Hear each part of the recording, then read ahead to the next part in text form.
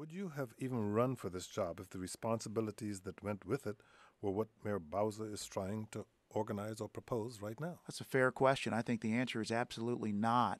The reality of it is, Kojo, I'll be tweeting that response. I left a great job with a great firm in order to join the city government because I was excited by the concept of separation of powers, by the concept of showing all the states and indeed Congress that we know how to run our democratic business here in the District of Columbia. I ran not to be someone, but to do some things like juvenile justice, a focus on consumer protection, and yes, building an independent office of Attorney General that has one objective, and that is honest government.